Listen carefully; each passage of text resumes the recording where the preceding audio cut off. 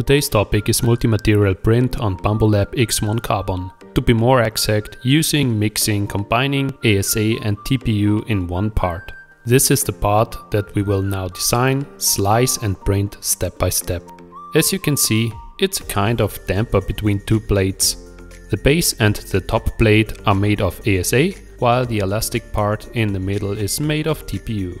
I want to note right from the start, the workflow I'm about to show involves a manual filament change. But before you leave now, it's really super easy. So no AMS is required, therefore the process should work the same for all other Bambu printers like the P1 or the A1. Before we start, this filament mixture works because the processing temperatures of ASA and TPU are not very far apart. In my case, the recommended temperature range for the ASA filament from everyone is between 230 and 260 degrees Celsius, while the range for TPU 95HF from Bambu is between 200 and 250 degrees Celsius. Here's everything we will be using today. The Bambu Lab X1 Carbon, but without AMS. Therefore, I removed it. Important note, removing the AMS is not required. I only removed the unit so that it is obvious to everyone that we would be changing the filament by hand. A filament dryer, I only use this as a filament holder, the ASA filament, TPU filament, engineering bull plate and glue. Just to mention, I'm using a 0.4mm nozzle. For designing the part, I will use Autodesk Fusion. Let's jump straight to it. Sorry, I forgot to change the language in Fusion to English. Anyway, the design is quite simple. The only thing I would like to specially point out is that it is best to create individual bodies for the different material groups. In our case, we have 3 bodies when we export the part as step. Now we come to Bambu Studio. Here we now have to make some settings and adapt filaments. That you can save yourself the work, you will find a link to the project in the video description. However, I recommend that you take a few minutes to understand what has been changed and how the whole thing works now. Let's drag in our exported step file. Right-click on the part, select Split and then select Into Parts. The slicer has now automatically divided the component into the 3 bodies that we have created earlier in Fusion. Now we change to Assembly View. With the 2 sliders at the bottom, you can change the view settings. Let's assign the filament. I'm using filament 5 for ASA and filament 6 for TPU. It doesn't matter what configuration you currently have there. We are going to configure these filaments in a second. Fine, let's set the print profile. I'm using a modified 0.2mm profile here. It's basically the standard profile with reduced print speed. Next we're going to configure the filaments. Let's reset to generic ASA and to modified generic TPU, which is my standard print profile for TPU prints. Check out my last video for further details. We can see in the lower right corner that the slicer refuses our settings due to the huge temperature difference of the filaments. In my first attempt, I adjusted all the temperatures of the 2 filaments by hand. The slicer still didn't eat the settings. So here's a little trick.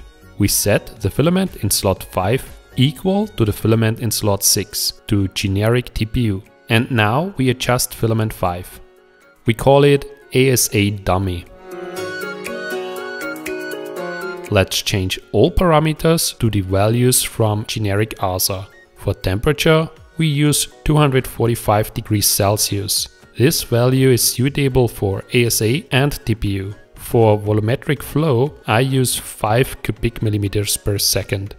In my opinion, this leads to better surface print quality. But it is up to you if you would like to go with a standard value of 12 cubic millimeters per second. Same thing in the cooling settings.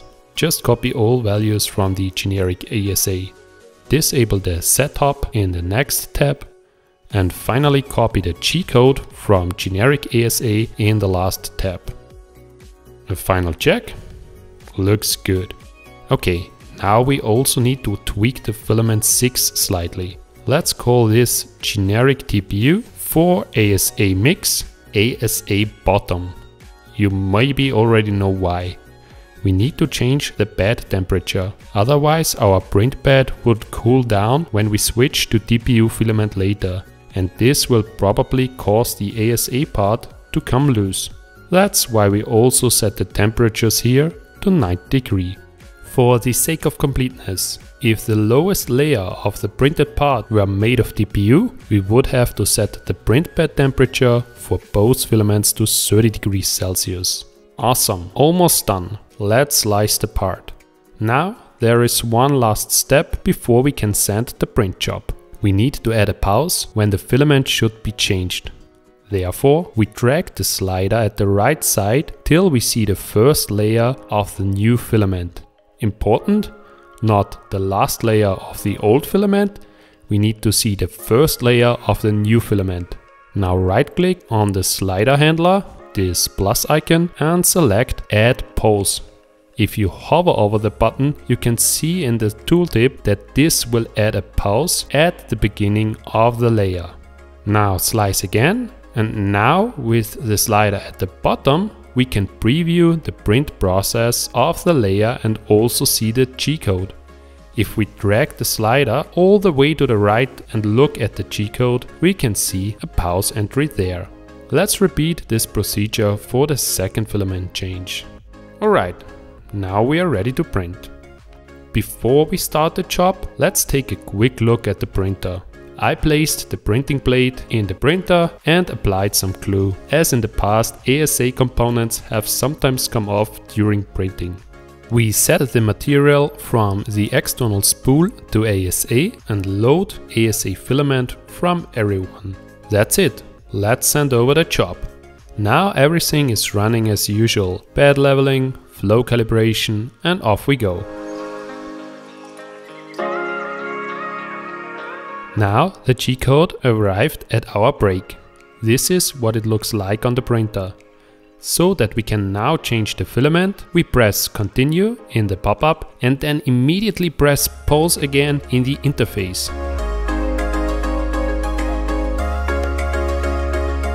Now we can switch to the settings as usual and unload our ASA. What we can't do is change the material in the user interface. So we load TPU with the ASA settings.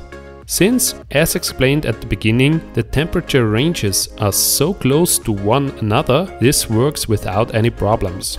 Once the TPU is loaded, we switch back to the print job and press Continue. That was it, actually quite simple.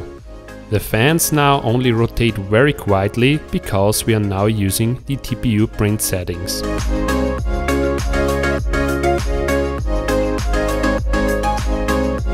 As we reach the next breakpoint, we repeat the procedure. Press Continue and then immediately break. Switch over to the filament settings, unload TPU and load the ASA filament and continue.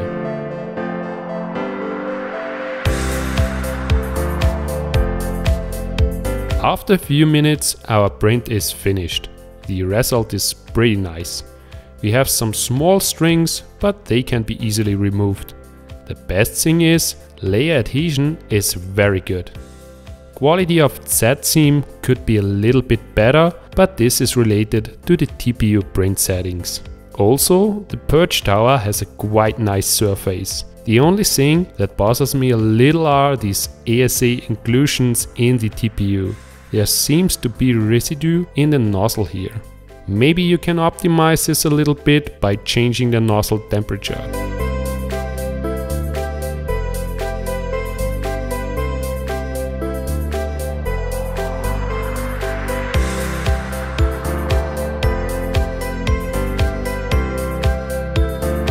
For me the result is quite okay. I will try to use this procedure to print a case with an in-place ceiling.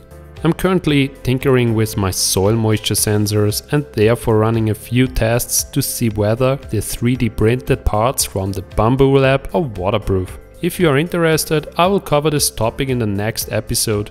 Now I'm curious about your results and your use cases. And in case you have suggestions to optimize this workflow, please share with us. Finally, thank you all for the great feedback on my first video here on YouTube. I was really happy and hope that it will be helpful again this time. Thanks for watching, see you next time, and in the meantime, happy making!